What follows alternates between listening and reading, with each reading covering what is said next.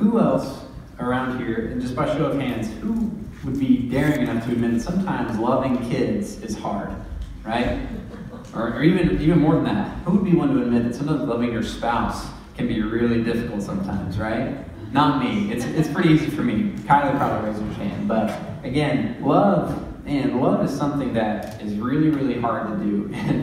And throughout this series, we're going through what we're calling What is Love? And we define love as simply a choice to place the well-being of others above convenience. I think that's a really good definition because, again, love is not just a feeling. Love is an action to put yourself in a position of humility, to be able to serve someone in a way that would lift them up in such a way that they would know that you really care about them. And so, again, for us in this series, we're kind of talking about the complexity of love, and yet the call that we have to love people, to love God certainly, but also to love people in such a way that it would just change their minds and change their hearts and draw them closer to God. And so this morning, I kind of want to set the stage for you a little bit with some tension. It's a passage that some of you are probably very familiar with. It's actually the beginning of the Good Samaritan, or I'm sorry, the parable, the Good Samaritan. But it's the circumstance where Jesus is talking with these teachers of the law in Luke chapter 10, verses 25, and it'll be on the screen. But just to kind of set the stage for you, Jesus in his ministry and in his life had been going throughout all Judea and just preaching the gospel, healing the sick, doing all these incredible things. And the teachers of the law, which again would have been like the professional religious leaders of that day, they hated Jesus. Just to be totally honest, they hated Jesus. They thought he was such a hypocrite, he was a blasphemer. They thought he was just this crazy lunatic. And so they were constantly just looking for ways to judge him and looking for ways to condemn him in such a way that he would just have no more following behind him. And so on this one occasion, an expert in the law stood up to test Jesus. And teacher, he asked, "What must I do to inherit eternal life?" "And what is written in the law?" Jesus replied. "How do you read it?" And the man answered, "Love the Lord your God with all your heart, with all your soul, with all your strength, and with all your mind. And love your neighbor as yourself." And again, Jesus replied and said, "You have answered correctly. Do this, and you will live." But wanting to justify himself, the lawyer asked Jesus, "And who is my neighbor?" Now again, I think we just have to set the stage again just to say, you know what, today we're not here to just talk about something flowery. We're here to talk about some real hard stuff. And really, I find myself relating to this teacher of the law a lot. As a professional of that day, he would have been very well aware of all the Jewish laws, which again, there are 613 Jewish laws. He would have been abiding by every single one of them. I mean, he had it down to a T. He knew what it meant to love the Lord your God with all your heart, all your soul, all your mind, and all your strength. But again, the second part of that great commandment, again, is to love your neighbor as yourself. And wanting to justify himself, the man asks, well, who is my neighbor? And again, I find myself very convicted in that, certainly because I don't love the Lord as much as I need to. And again, who of us would be willing to go on record and say, you know what, I've loved the Lord perfectly this week? Not a lot of us, if we're being honest, right? But certainly, if we're loving our neighbors as much as we love ourselves, and it's the way that God intends for us to, that's an even lower percentage of people that would probably say, yeah, I've done that perfectly this week, right?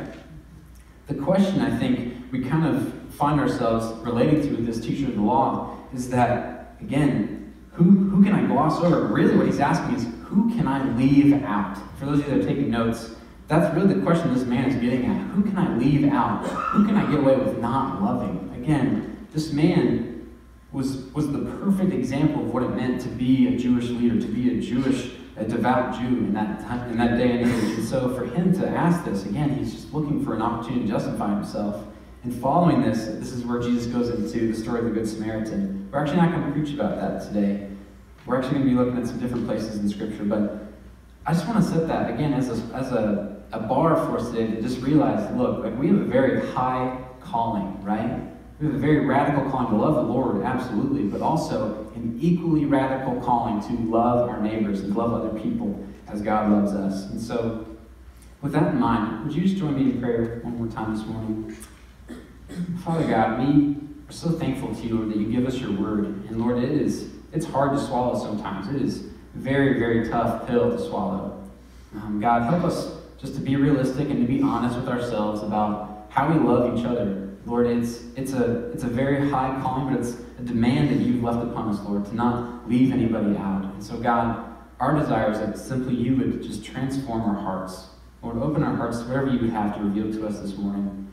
We'll leave the rest to you, Lord. We ask this all in your name. Amen. Now again, 2 weeks ago, we defined love again as a choice to place the well-being of others above convenience.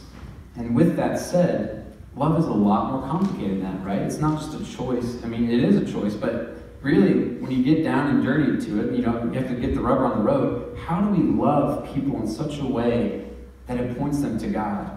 And so, again, as much as we would love to say, well, sure, I don't have any exceptions in the way that I love people. I don't have those people that there aren't people that I avoid in our purpose. But if I'm being honest, if I can just share a story with you guys, there are some people in our community that I've found I have a hard time dealing with, and especially as a sub, I get to see kind of some of the ugly sides of kids in our community, and it's hard to love them sometimes.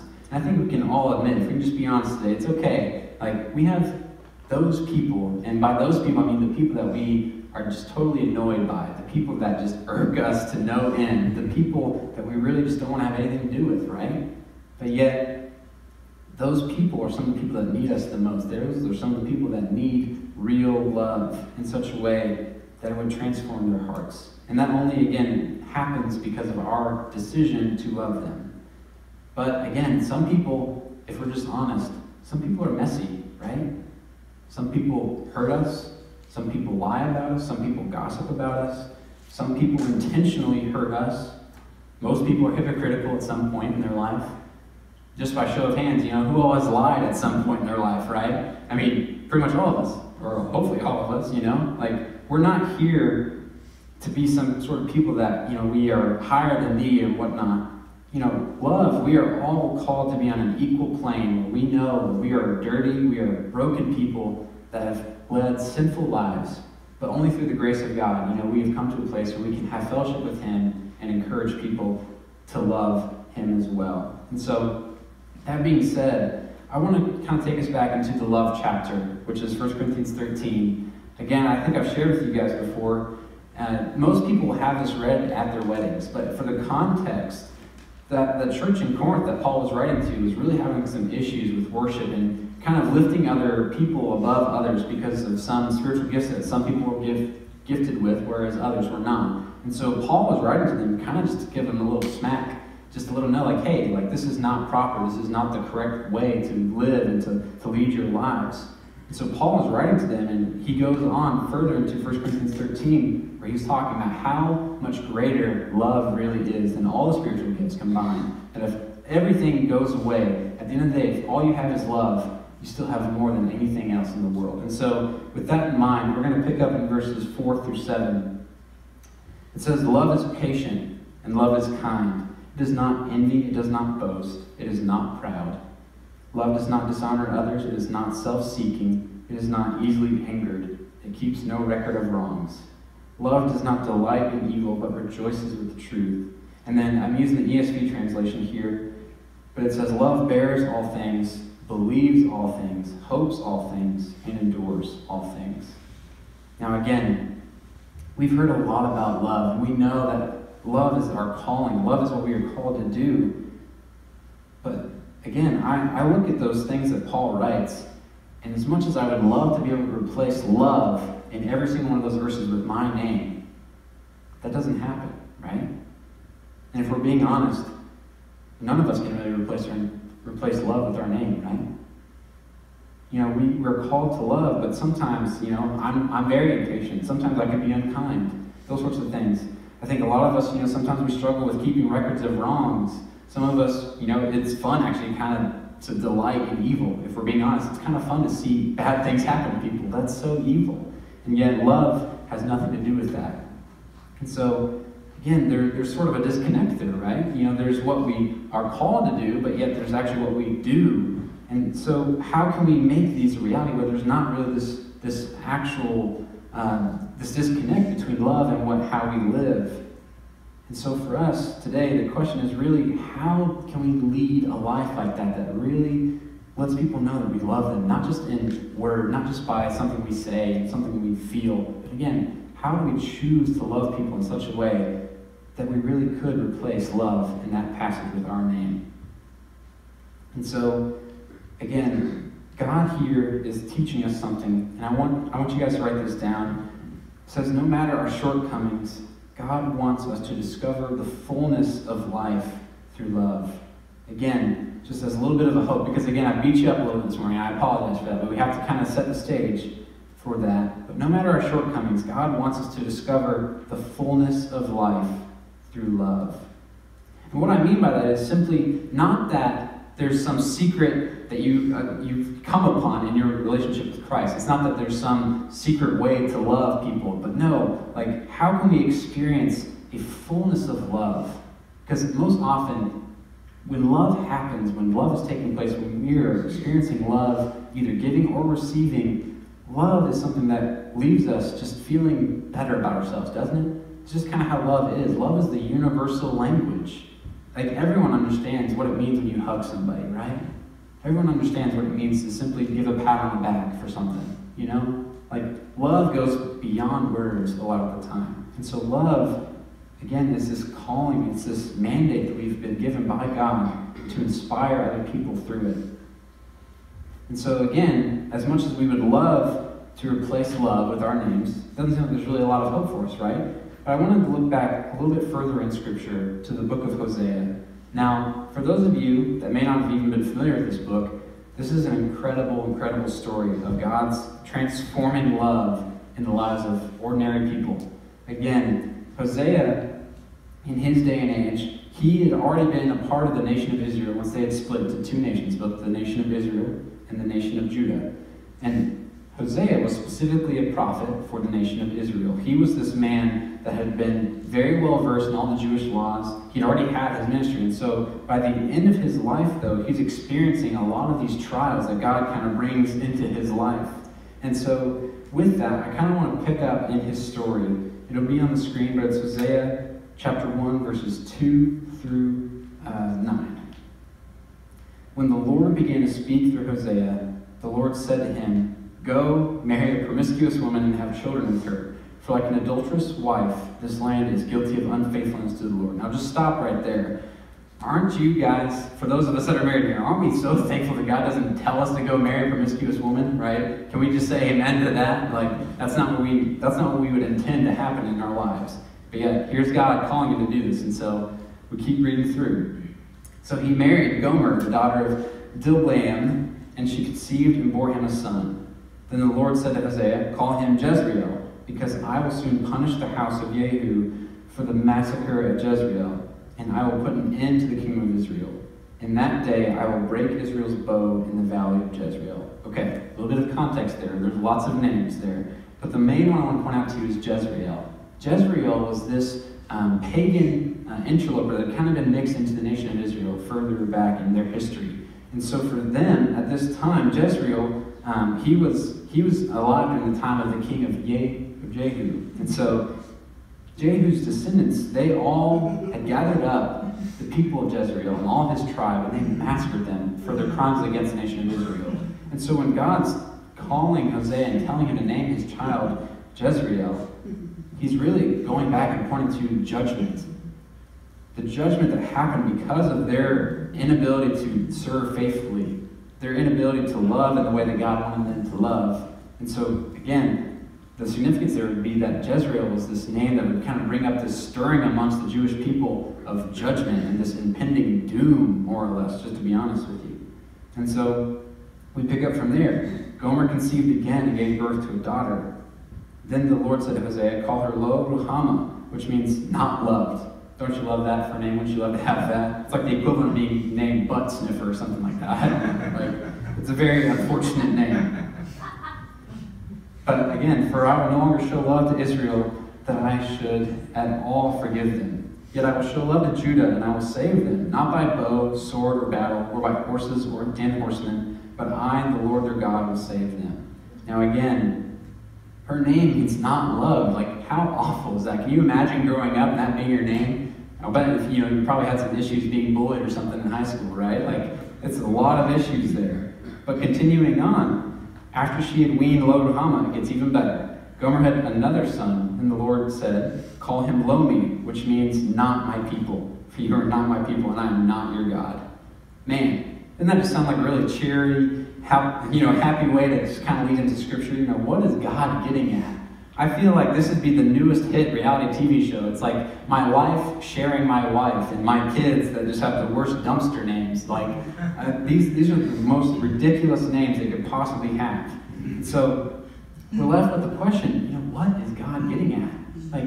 Why would God call Hosea to marry this woman that is very well known as a prostitute? And it's arguably, is she really even having these children with Hosea? That's one of the questions you kind of have to ask yourselves. But yet again, Hosea is called to love her and to be her husband. That's not exactly what we intend and envision as this perfect idea of a marriage, right? But again, God does not leave it there. He leaves it with this perception of, there is brokenness, and yet there is a plan. And so we're actually going to discover kind of his purpose in chapter 2. At the very end, it's verses 21 all the way through chapter 3, verse 3. "In that day I will respond, declares the Lord.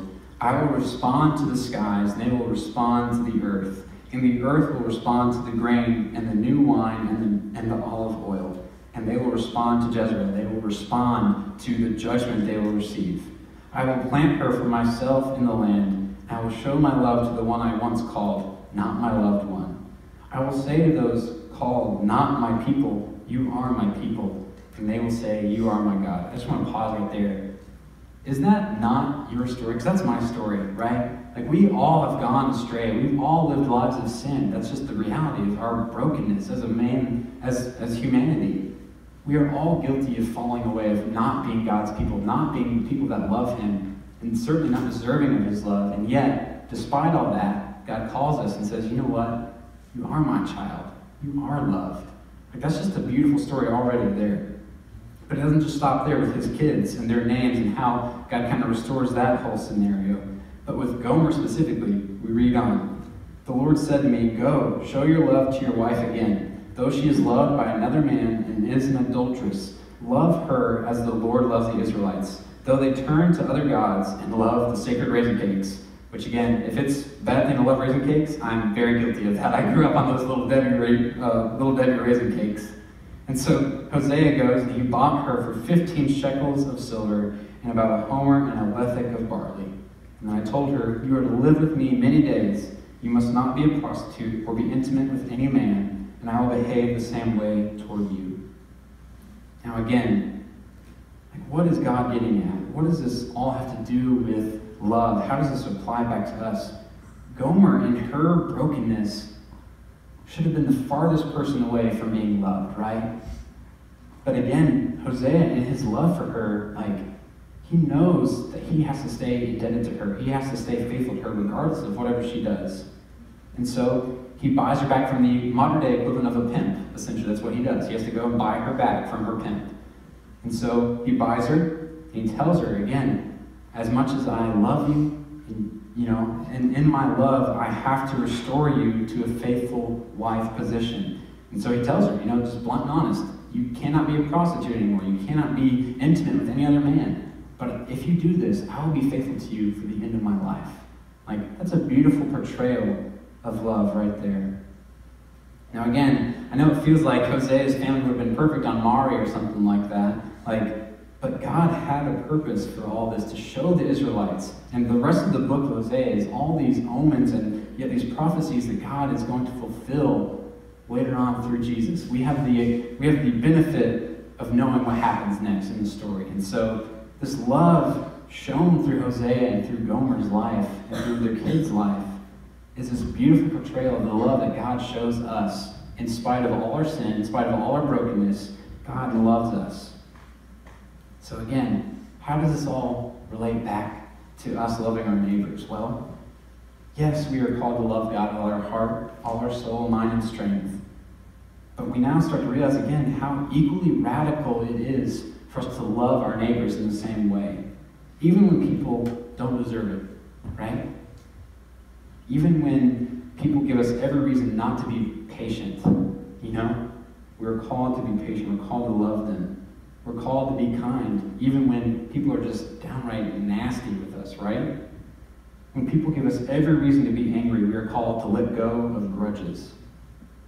Again, when it would be so easy to crush somebody's reputation because it would just be fun, just to be honest, we're called to let go of it. We're called to let go of those who have wronged us. We're called to lift them up. When people are clearly trying to stir things up in us that make us sensitive and make us mad and make us say things that we're going to regret, right? That's an opportunity for us to rejoice in the truth, because in that whole situation, when they do those things that make us mad and kind of stir us up a little bit, there's some truth in that, that shows that there's an area for us to grow in, right? Whether it's your temper, your habits, your ability to load the dishwasher properly, right? Our destructive patterns of shutting others out when they are trying to help us. We all have to deal with some real, deep-seated issues, and that's okay. We are called to endure it, because that's what love does. Again and again, I'm reminded of how inadequate I am in my own ability to love as God expects me to. But you know what I'm learning more and more as I grow up and as I just discover more about our community? It has so little to do with me, just to be honest. It has so little to do with me. The only reason I'm able to go and to sub and to love on some of these kids that really just don't deserve love is because God has empowered me to do so. And that's true for all of us. The only reason we're able to go through life and to love people at all is only through God's grace. It's only through His ability to show us real love. Again, all of us in our brokenness, we are so deserving of wrath. We're deserving of judgment. And God would have every right to destroy us for everything we've ever done. Even the smallest little lie, God hates it. He hates sin. Not because it's just something that we do wrong, but because it really just, it makes a disconnect between us and God. God can't stand it. But real love acknowledges sin, right? Sometimes we can love people enough to tell them that I hate your sin. That's something we can do. Again, we have to be very careful when we do that we don't just burn bridges, but, real love causes us to be open about the truth, to be open about issues that really, really can provide conflict and, just break our relationships with other people. But loving our neighbors, it only happens through the grace of God. It only happens when we realize that, man, I can't do it on my own. As much as I want to replace love in that passage in 1 Corinthians 13, I cannot do it on my own. But I can replace love with Jesus, right? I can say, through all that entire list, I can say that Jesus is patient. I can say Jesus is kind. Jesus does not envy. He does not boast. He is not proud. He doesn't dishonor others. I'm just so reminded when I look at that list and I think back to all of Jesus' life and I look at how he loved people.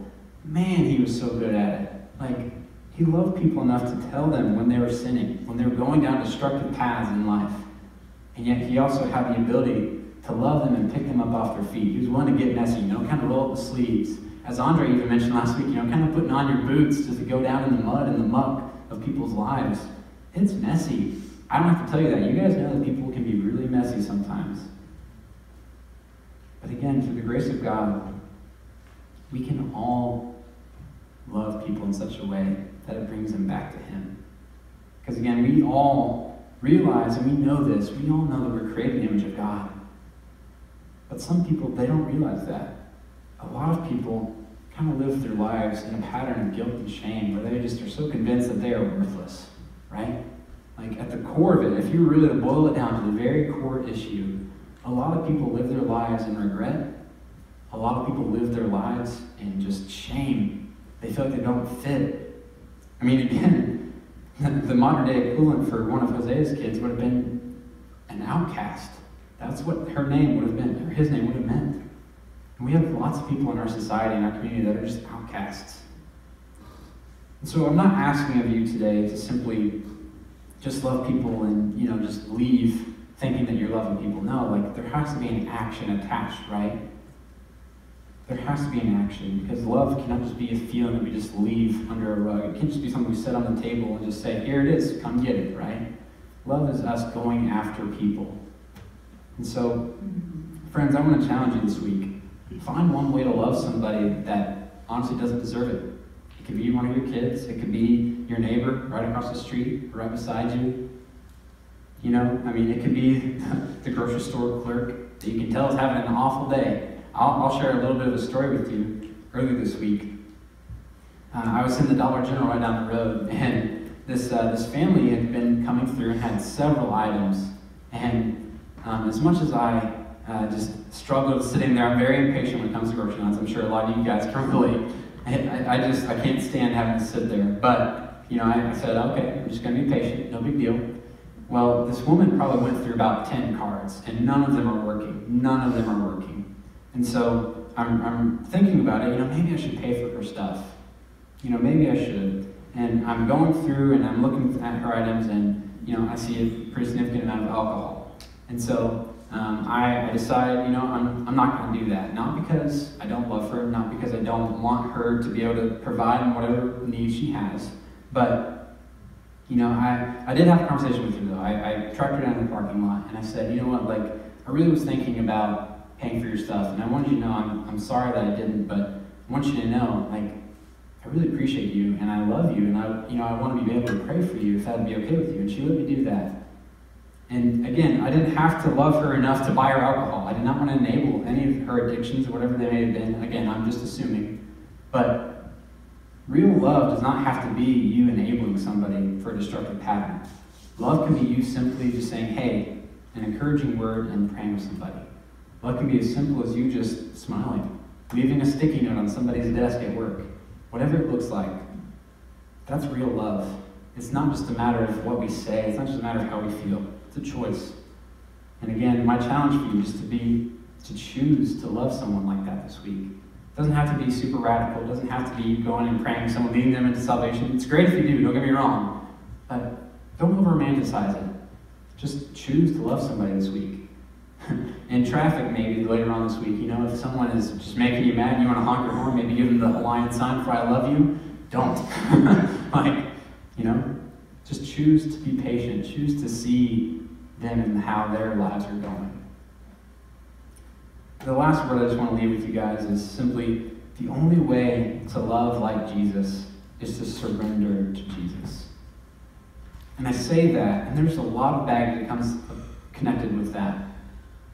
But I think we all would agree, in some level, that we want to love people, right? We want to love like Jesus loves. And sometimes we can still love, but a lot of the times we have our own preconceptions about what love should look like. You know, we assume that people have to fit this certain criteria for me to love them. They have to fit this specific way. But if you look at Jesus' life, he had no criteria. He had no barriers to who was deserving of love, right? Jesus was this radical man that just simply called people to an awakened life, to move on from brokenness and sin, and he loved them along the way. And that's our calling. If we want to love like Jesus, we have to surrender to Jesus. And sometimes surrendering means letting go of some of our preconceptions about people. You know? It's easy to assume maybe someone's in drugs, and sometimes we're right. But again, whether or not we may be, the assumption, we still have to decide to set those assumptions away and love those people exactly as they are. Because again, every single person, whether they believe in Jesus or not, is made in the image of God. They all have worth in God's eyes. And just maybe, a little act of love, a little decision to love can inspire someone to become the next evangelist. You know, we were kind of remarking with some of our Bible study on Thursday with the story of Paul. Paul was this man that had no right, honestly, no right to be a leader of the church. He hated all the early Christians of his day for his conversion. And yet, despite all that, God turned it around and used it for something good. You know, that's our story. That's all our stories to some extent. But God could use one of us, could use one of you to change someone's life for the rest of their lives and maybe impact the world. You don't know. And so again, just my desire, my passion really is just simply to see that love would have its day. Again, hate has had too much time. Division has had too much time. Or politics, who cares? just honest, I mean, stuff like that, it's so easy just to get angry at people these days. I get it. I'm totally with you. There are people on my Facebook feed I just want to unfriend immediately. Like, I would love just to unfriend them. But for the purpose of love, and I look at God's words, and I look at Jesus' life and ministry, I can't do that. We can't do that. We can't give up on people. That's what love calls us to do. And so, that's what I have for you this morning. Again, it's a passion that we have to embrace. Love is too important to keep underneath the sheet, to just put it on the table and say, come and get it. Love has to be something we go and give to people. So, would you pray with me this morning? Father God, we are so just amazed by you, Lord, that you love us in spite of all our sin. Lord, you love us enough to teach us how to live for you. God, I thank you for everyone in this room and the honor that it is just to read your word and to teach your word. God, help my words just to phase more and more into yours, that you would hide me in your cross. God, help us as we go, that we would choose to love people exactly as they are. Help us not to over-romanticize it, not to be too scared or distracted by what would leave us behind, that would inhibit your love from having its way in people. God, help us to be people that love radically. Help us be people that really love people. Lord, I thank you again just for everyone in this room. Thank you for the honor that it is to be here, just to worship you. Lord, we love you and help us to be safe as we go until we come together again. Lord, we ask this all in your holy and precious and powerful name. Amen.